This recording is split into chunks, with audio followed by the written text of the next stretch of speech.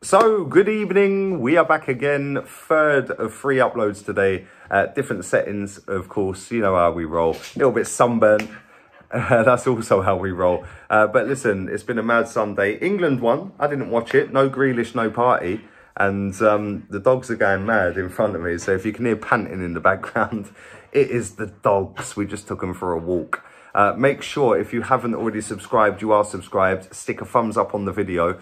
And make sure you follow my Instagram, LeeGunner82. The link for that is in the description of the video. Make sure you check that out. Also, if you haven't checked out the last 2 videos that I've done, go and check them out. The first video this morning was about Bernd Leno and the asking price that Arsenal were after for him. And the second video was about the hipster's choice. Oh dear, Manuel Locatelli, Sassuolo in Italy midfielder. So go and check them 2 videos out if you haven't already. And I'll be back again tomorrow with 3 uploads. Like I said, England won today. I didn't watch it. I went on a walk. I went for lunch. It was beautiful. No stress. No stressing me street round here, baby. We were loving life. But we are going to talk about... I had to think about that. Lucas Torriera. And Lucas Torriera, the once-away midfielder who wants Boca Juniors. And he's been wanting Boca Juniors pretty much his whole life, really. Never really wanted to join Arsenal. Never really wanted to play in England. Always cried about the weather, which I get. Because, listen, apart from the last couple of weeks, the weather's been doggers. It's been really nice today. But he hasn't really wanted to be here ever since he joined. And we weren't his first choice. Let's be real here. He wanted to go to Napoli. And Napoli couldn't afford him. So he's kind of slumming it at Arsenal. Scored the goal against Tottenham. We all know about that. I was right behind the goal as well. So I was absolutely loving life on that. See him whip his shirt off and run around the back of the goal in front of me. It was a madness. But listen, he hasn't really had the loan that I think everyone expected over at Atletico. He's hardly played any games. He's not been in the thought process, really, of Don Simeone. And it's all gone a bit sideways for him. The fact that he's still under contract with Arsenal gives me a little bit of hope that we can get some fee for him. Because, listen, this is his contract's running down real quick, by the way. He hasn't got long left on his contract. I think 2 seasons left.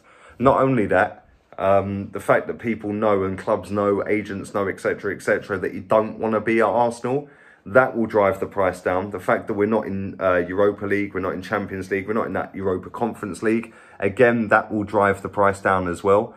So, look, we're in a bit of a predicament here where we're kind of stuck with a player that doesn't want to be with us, that's not really worth that much money anymore. And we're going to lose a hell of a lot of money on him for having, what, 1 and a bit seasons? Kind of mad, because that's all he's pretty much had. And look, at the end of the day, it's quite clear that Arsenal want to go and buy midfielders. Lucas Torreira could help towards funding some of them midfielders. But how much are we genuinely going to get for the guy? You know, I kind of like Lucas Torreira. I think he's a decent player. But at the same time, it's like, how much are we actually going to get for the guy? 2 years left on his contract, don't want to be here. You know, Fiorentina are linked to him at the moment. That's the one that's picking up a bit of traction. You know, Fiorentina have been linked to him since pretty much when he got here. And nothing's ever really come to fruition with that. They've not put a bid in or anything like that, but they are said to be in talks with him this time round. But they've been in talks, potentially, with Lucas Torreira before. And look, there's been a lot of clubs that are interested in Lucas Torreira. Atletico Madrid, Boca Juniors is the club of his choice. Fiorentina, Roma, Lazio, Napoli. You know, the list goes on and on and on. Is anyone actually going to put a bid in for him, or is it just all paper talk and all agent talk? Because look, there's nothing to stop us keeping Lucas Torreira next season. We obviously got rid of Dani Ceballos. He's gone back. We've got rid of Martin Odegaard. He's gone back to Madrid as well. So we're in desperate need of midfielders. Granit Xhaka looks like he's about to leave and go to Roma. So that's 3 of our midfielders down. Joe Willock, another one, linked to Newcastle in a permanent move, smashed it on loan for them. Maitland-Niles, again, another one that's linked to a move away. So that's like 5 of our midfielders, which leaves us, what, El Neni, Smith Rowe. Like, this is going really well, isn't it? Like, we haven't really got loads and loads of centre mids that can do jobs for us. And, you know, at the end of the day, the ones that we have got currently that are still under contract may come back and help us. Guendouzi's another one. Lucas Torreira, Guendouzi, there's 2 that are on the books that could potentially come back, start fresh and go over again. I'd love to know what you guys think on that. Like, you know, would it be the worst move to get Torriera and Guendouzi back and embed them into the team? Obviously, yes, it's great that we want to go and sign Yves Bissouma, we want to sign Neves, we want to sign Locatelli, we want to sign other players along the way. Donny van der Beek's another one we're looking at. But would it be the worst thing for Arsenal to say, actually, Guendouzi, come back. You're all right, bruv. Come back. Yeah, Torriera, you're in. You know, and start fresh. Give him a new lease of life. We've seen it with El Neni. You know, listen, El Neni's not the greatest footballer we've got, but the one thing he is consistent. Consistently average, but consistent. You know, and I just look at it and I think that we could potentially save ourselves a lot of money. Are they good enough? That is the question. You know, Lucas Torreira showed glimpses of being a top-class midfielder for us. Guendouzi, I think, superb. I love him. You guys already know that watch me on a regular basis.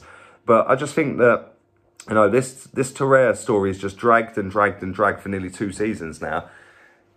And nobody's really bid for him. So let's be real here. Does anyone actually want him? Is this why these stories constantly come out? Because his agent's going, well, actually, I'll get you a move. And then he tries to drum it up by saying this team's interested, when genuinely no one's interested. Is he all that? Leave it in the comment section down below. Would you take him back? Do you think he can do a job at the club? I personally think he's got something about him. You know, I've seen a lot of people that were cussing Unai Emery because he played him at number 10. Look, at the end of the day, it is what it is. He played him at number 10 for, what, 2 or 3 games? Whoopee, get over yourselves. Sometimes you have to play players out of position. I understand it. Today, England played Kieran Trippier at left-back when we've got 2 left-backs on the bench. Like, that's some Wenger-esque move right there. You know, that's some Arteta move right there. But it worked. We won 1-0. We got 3 points on the board. So sometimes you do have to play players out of position. But I'd love to know what you guys would do with Lucas Torreira. Do you think he'll move? If so, is he going to Boca Juniors, the club of his choice? Or is he actually going to just stay at Arsenal, run his contract down and leave for nothing like they all do? I don't know. Would you take him back at the club? Would you take Guendouzi back at the club? Leave it all in the comment section down below. I'll be back again tomorrow with 3 uploads again, so make sure you keep your eyes peeled for that one. Also, if you haven't checked out the last 2 that I've done, Locatelli, I know all you hipsters will be all over that one. Oh, Locatelli, he's amazing. He plays for Sassuolo, but he's in the Italy squad. None of you watch him.